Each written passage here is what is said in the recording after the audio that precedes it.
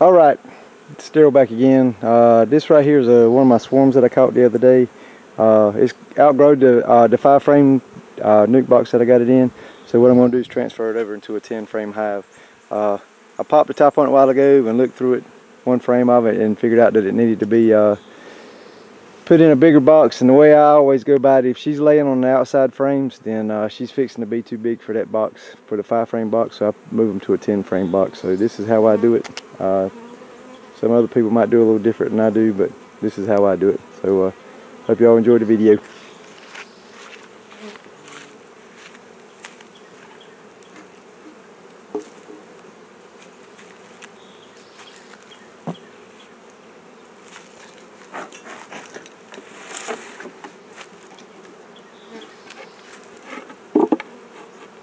I put the hive back in the same spot that it was in.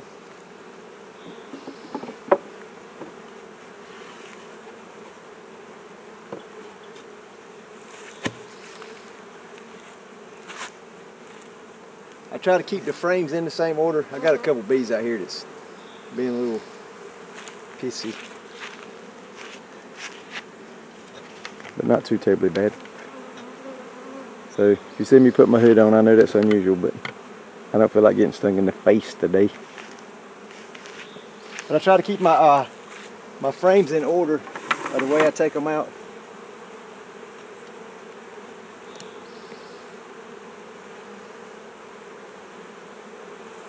You can see, maybe to zoom in on it, there's the eggs already on the outside frame. And this right here, they've been in this NUC for maybe a week and a half, and you can see they've already, that was a frame that had just regular foundation that hadn't been drawn out or nothing else, and you can see at all the pollen they've been bringing in. So they're doing really, really good.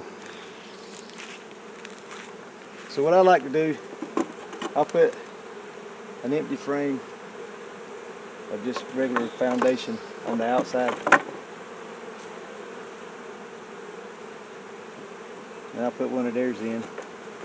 Slide another piece of foundation over, or a frame with just foundation in it. See how they drawed that out real good. A lot of drone cells in that one. Front and back. A little crazy comb right there, but I'm not really worried about it.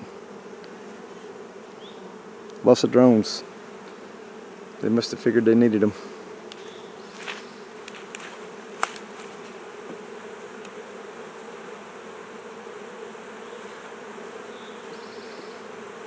Now what I normally like to do is I'll take my center frames that are in this box.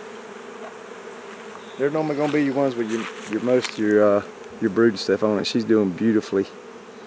That's all capped worker brood with a little bit of honey on the top. Look at that side. Beautiful. This was a really, really good swarm right here. Now I'll take this and I'll try to put those two center frames side by side.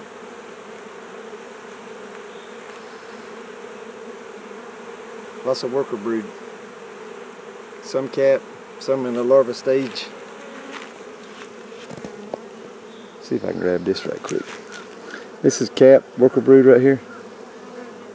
And you can see the larva around the outside. It's getting to the stage where they're almost to the point where they're going to start capping it. And then of course there's honey on the tops and around the sides. This is the other side of it. That's all worker brood. This is all in the larva stage right here. There's some crazy comb building going on right there. See if we can't get rid of that. She's doing really, really good. That whole frame's laid out.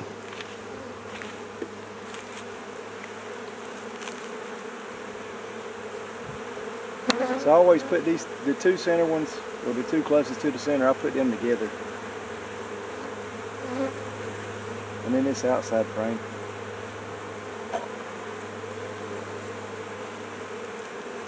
Is laid up too.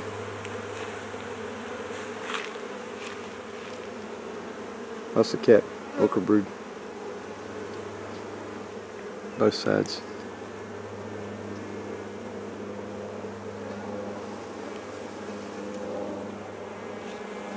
Looks good. I broke through these frames. I didn't even look to see if I seen the queen anywhere. I marked her the other day with some orange paint. Y'all might have seen her. She might be in the box still. Let's see.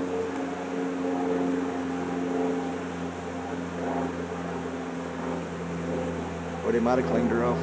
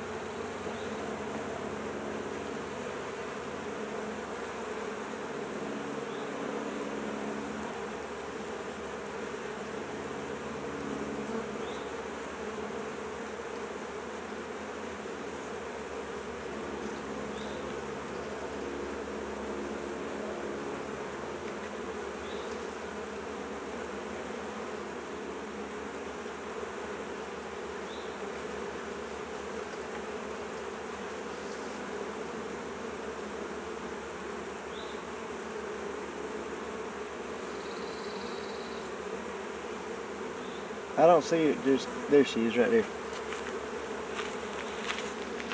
I put a little orange dot on her the other day. And sometimes even with the orange dot, they're hard to find because the other bees cover them up and stuff. So she's a big old pretty, some people would call her tiger strike. So there you go.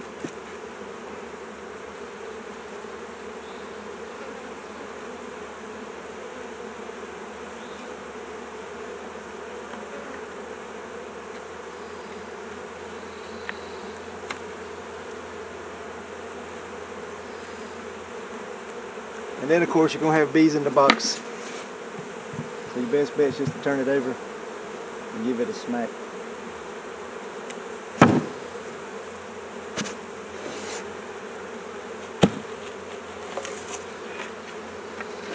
Of course you're going to get all the dirt and everything else out of the box.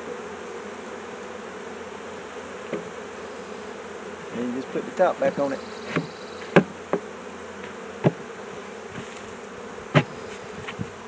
I built these migratory covers. I think I might have got them a little tight. So there you go.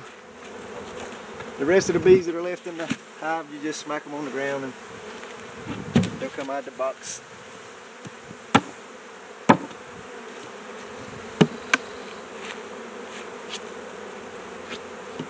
So there you go.